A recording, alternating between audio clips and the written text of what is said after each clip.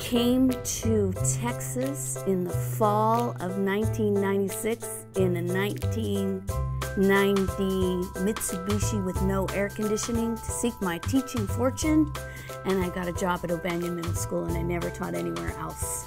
Zero! Woohoo! 4 and 4. I've been a teacher here in Garland for 20 years.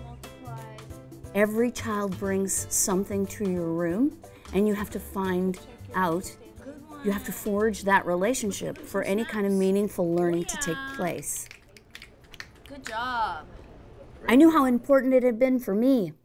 I knew that having that relationship with Mary Neely in the drama class at McNally Composite High School in Edmonton, Alberta, Canada, had literally saved my life.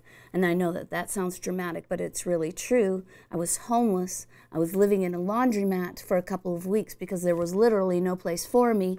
And she is the one who, you know, had to take me in. I knew that that relationship had made everything else possible. So I brought that as a teacher to my classroom every day. How are the world's greatest scholars? How are you all doing?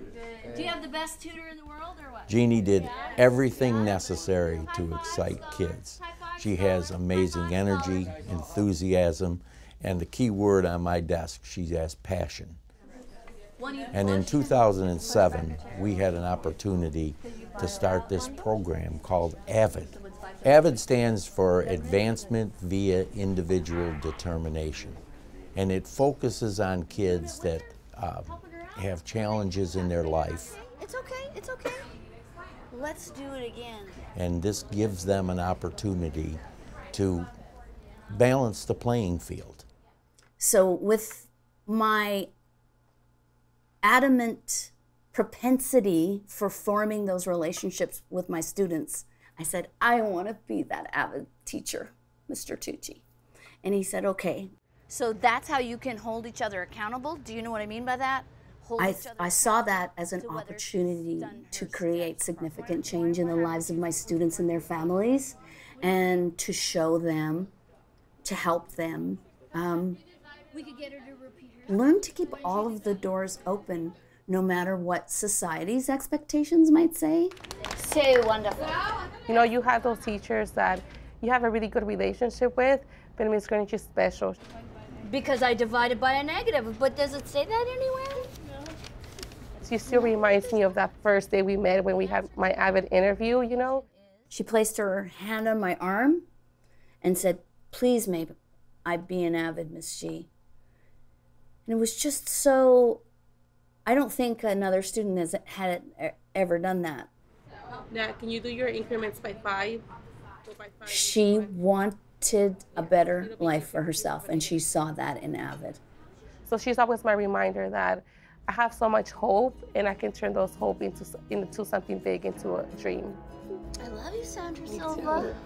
We can't decide the trajectory of their lives based on what they're missing. That doesn't, you know, that doesn't make sense. And that's what I really tuned into with the AVID system, is it sees those things as strengths.